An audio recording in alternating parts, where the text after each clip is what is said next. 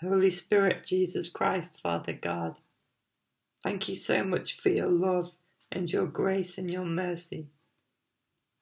You deserve all glory and honour and praise. You're faithful, you're true, you're trustworthy. You keep your promises. Thank you that we are co-heirs with Christ, more than conquerors, in you and through you. You are our strong tower, our shelter, our deliverer, our healer. Please fill us with your Holy Spirit and help us to be more like Christ, walking in the light, not in darkness. Open our eyes and our ears and our hearts and our minds to your word. Amen. Exodus chapter 2. About this time, a man and woman from the tribe of Levi got married. The woman became pregnant and gave birth to a son. She saw that he was a special baby and kept him hidden for 3 months. But when she could no longer hide him, she got a basket made of papyrus reeds and waterproofed it with tar and pitch. She put the baby in the basket and laid it among the reeds along the bank of the Nile River. The baby's sister then stood at a distance, watching to see what would happen to him.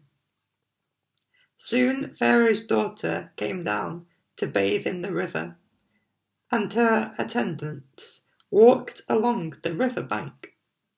When the princess saw the basket among the reeds, she sent her maid to get it for her. When the princess opened it, she saw the baby. The little boy was crying, and she felt sorry for him. "This must be one of the Hebrew children," she said. Then the baby's sister approached the princess. "Should I go and find one of the Hebrew women to nurse the baby for you?" she asked. "Yes, do," the princess replied. So the girl went and called the baby's mother. "Take this baby and nurse him for me," the princess told the baby's mother. "I will pay you for your help." So the woman took her baby home and nursed him. Later, when the boy was older, his mother brought him back to Pharaoh's daughter, who adopted him as her own son. The princess named him Moses, for she explained, "I lifted him out of the water."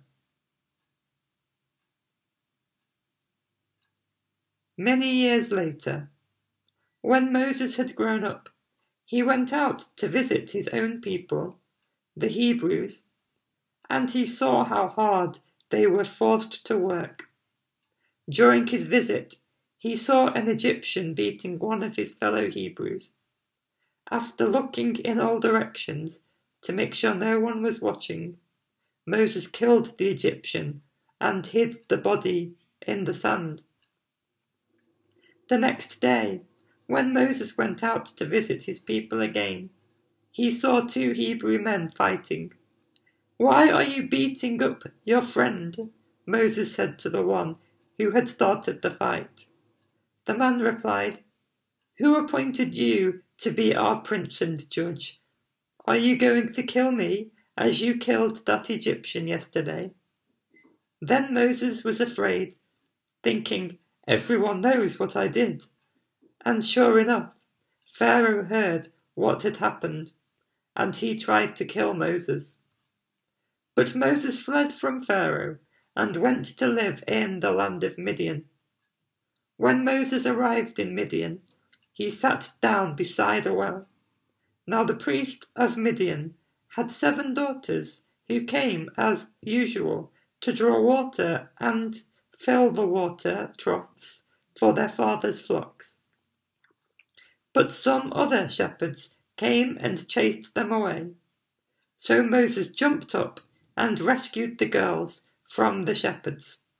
Then he drew water for their flocks. When the girls returned to Reuel, their father, he asked, "Why are you back so soon today?" "An Egyptian rescued us from the shepherds," they answered, "and then he drew water for us and watered our flocks." "Then where is he?" their father asked. "Why did you leave him there? Invite him to come and eat with us." Moses accepted the invitation, and he settled there with him. In time, Reuel gave Moses his daughter Zipporah to be his wife. Later, she gave birth to a son, and Moses named him Gershom, for he explained, "I have been a foreigner in a foreign land." Years passed, and the king of Egypt died. But the Israelites continued to groan under their burden of slavery. They cried out for help, and their cry rose up to God. God heard their groaning, and he remembered his covenant promise to Abraham, Isaac, and Jacob. He looked down on the people of Israel and knew it was time to act. This is the word of our Lord. Thanks be to God. I thank you again, Father, that you have things in hand. And you had things in hand to look after the Israelites. Moses, Father God, I thank you that you had a plan to use him. And it's sad in this passage to hear that he killed somebody in his anger, that he made that decision. It's very sad that he did that. And yet I thank you that you had a plan to use him still. And I thank you for that verse that talks about you remembering the promise you made to Abraham, Isaac, and Jacob, to take care of them, for them to have many descendants. And thank you that you were ready to act.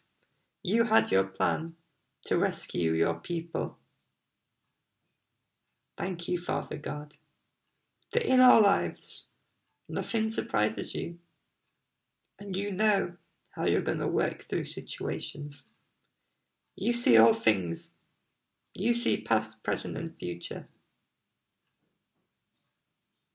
You are wise, Father God, and we can be confident that you have a better understanding of things than we do. You are wonderful, God, and I praise you. Amen.